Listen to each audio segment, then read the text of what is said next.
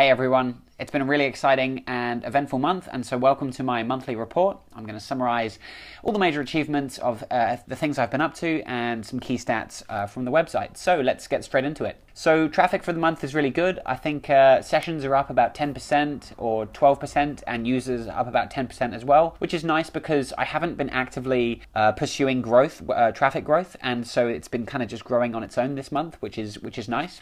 Email subscribers are looking really strong. I think it's up about 40% on last month, over sort of 3,300 or nearly 3,400 subscribers, which is fantastic. I'm really blown away by this. What else? What are the other stats? Oh yeah, and I spent about 112 hours working on the website this month and kind of working on the personal productivity toolkit, which is a bit more than last month because I'm between jobs, and so I've had a bit more time to work on things, which is great. You know, a bit of time to really get stuck into some stuff has been real fun.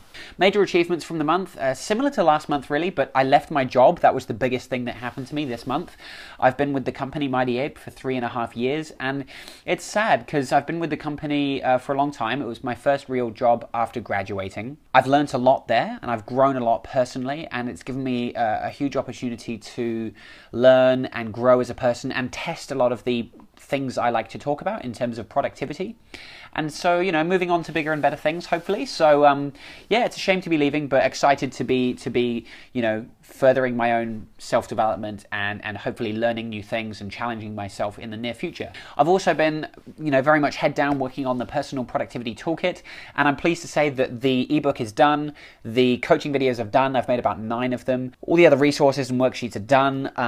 I've this week been working on the audiobook, and my brother Chris lent me some gear, and it's sounding really good, and he's actually editing it as I speak and working on the files, and it's sounding great, and I'm really happy that I included an audiobook because it's going to be a great way to consume the content alongside the book as well. So I'm really happy with that. And that's really it. I'm hoping to launch the Personal Productivity Toolkit in the next few months. I'm looking at October at the moment. Haley and I are off to Bali next week for our honeymoon, so we're going to have a little bit of time off.